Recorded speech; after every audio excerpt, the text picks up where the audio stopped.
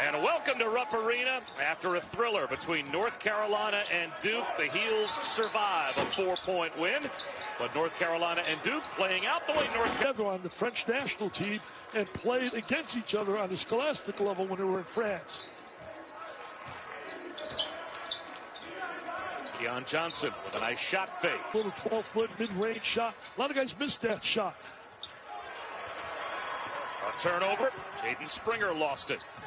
Keon Mint. Let's see how the depth of Tennessee now handles that. And coaches can't leave guys wide open. We got to make, and he beat them once on a neutral in the SEC tournament down in Nashville. So there aren't many guys that can claim that against John Calipari. DJ Ball of 20 from the field in the second half and had 11 second-half turnovers. And that was really pretty much solely responsible for a very low-scoring 2-point loss. Overtime win of their own today against Texas. They will take on Kansas. And boy, Dick, is Kansas struggling as well. I like the way he plays. Plays hard. He's fundamentally sound. He defends. See, they're all getting that triple threat position. They teach that.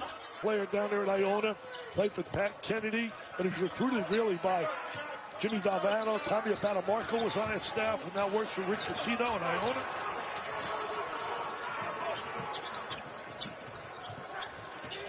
Rick Barnes told me we want to play a lot quicker than we've been. Who knows? He might have stuck around, gotten a ticket, and got inside to watch his Vols in a 14-14 tie earlier. Jacob Toppin with Fulkerson on the bench, picking up the 2 early fouls. Keon Johnson. I just a little psychologically he's dealing with that. But again, he was a kid who reclassified. But you have to understand, he also, as an age. January 12th against Alabama. Wow. See that nice stroke? Kentucky only averages 5.2 made threes per game, 308. 20 against Missouri and still lost that game. That was one of their better games shooting the three. In and out for Mintz. Now you can see based on those numbers, anything that Kentucky gets from behind the arc is almost gravy. Keon Johnson does it again. Too many guys getting right down the lane without being stopped at all. Terrific pace to this game so far, though. End-to-end action. Both teams are attacking the basket. And Martin, he's going to be coach of the year in the conference. He's doing a great job with that Missouri team. Foul. Look at their schedule coming up. They got a chance to go on a real run.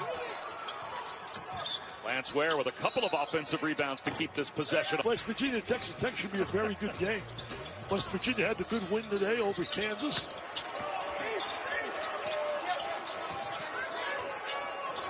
Pons kicks one out, and Jaden Springer knocks one down. Springer really impresses a lot of people. The last game he had a bad game. He was 1 for 7 against Ole Miss. A block at the rim. Tennessee has made 7 consecutive field goals, trying to keep a hot streak alive as they have retaken the lead. A shot fake by Springer. He kicks one out to James. Yeah, you talk about losing tough games. Springer. They want that instant gratification and don't realize maybe staying in school is the best thing for them.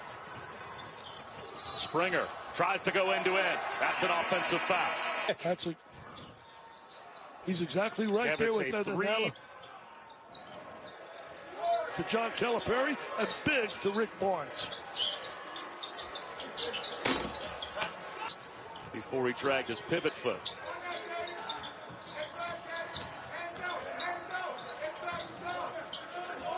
Off the curve, rim in America. I say amen to that. The pressure there, and also on the coaches. There's only a few coaches that can handle that kind of pressure.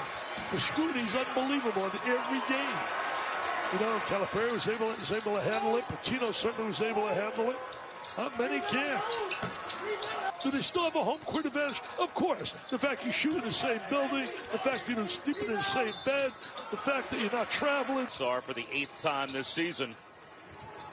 And John Calipari nearly unbeatable when winning, but that's where it stands now. You know, Bob, one of the big situations, Kentucky getting to the free throw line and going 13 for 15. Season in the ACC as a 3rd-team All-ACC selection for Wake Forest. And here he is again through a triple team, stripped away by Vescovi. Here comes Jaden Springer the other way. Iglosh. He's now been in double figures 6 of the 8 games that he's played since coming back off of the calf. Those Chiefs, who you said it's impossible, Mr. Rashid. You told me it was impossible against the Saints. You told me it was impossible. He fouled out, scoring 9 points against Missouri on Tuesday. He's fouled out 3 times and had a foul trouble has been something that Calipari has had to manage all year with Olivier Sarr. Show that graph, and he only played 3 minutes in the first half, but he's got to get going. He had 27 against him, a career high last year against Kentucky. Sal is the bench. 2 fouls in the first 3 minutes of the game. He has picked up a couple of more fouls. They're 18-0, the Bulldogs.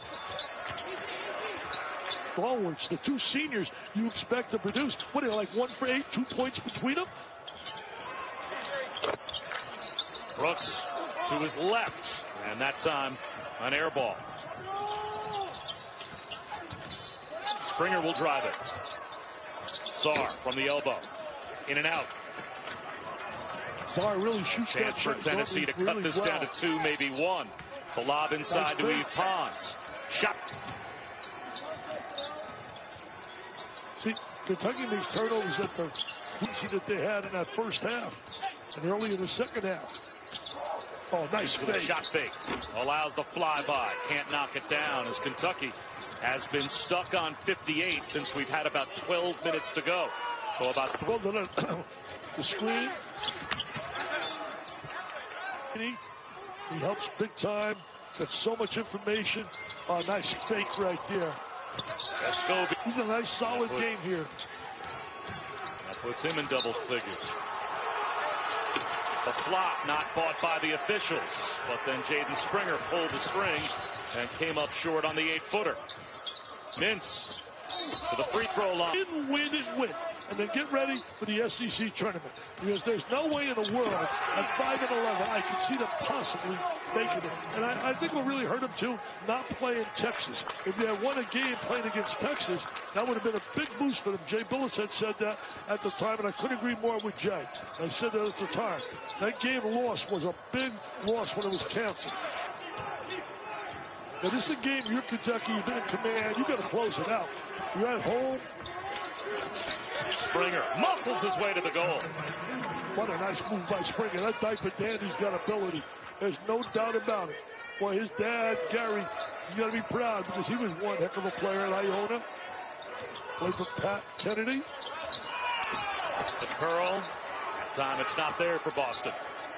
That was a bad shot right there. Bad shot. Right down the lane. Great timing.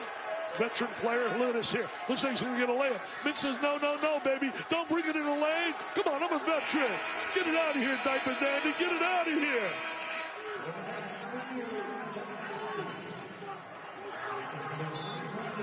Big defensive play for Davion Mintz, the grad transfer from Creighton, who has been a very consistent player this year for John Calipari. Now across the lane. W.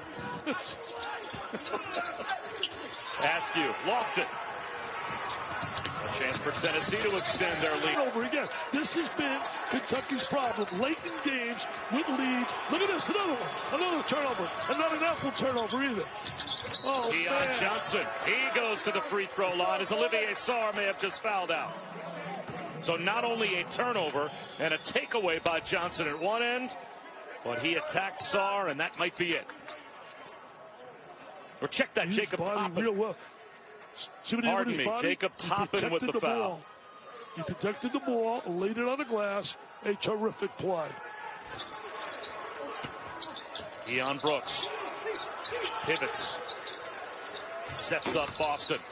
That comes up short. Keon Johnson the other way. That's too strong. Bad shot. Just a bad shot right there. Mintz leaves one for the trailer, but Keon Johnson is there to swipe it away from Brooks.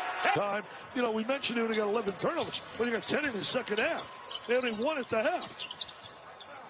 That's why they played a great first half. We're up 42-34, executed. We're efficient defensively as well. As he goes to the basket as well. But at IMG Academy here, it's only a short ride from my house. Boston See, here's where I feel a packed house of those Kentucky passionate fans. You know, Tennessee played mostly without Fulkerson, without Vescovi. But they've got... They got like, I don't have the stats in front of me. They got about 45 of their points, do they not?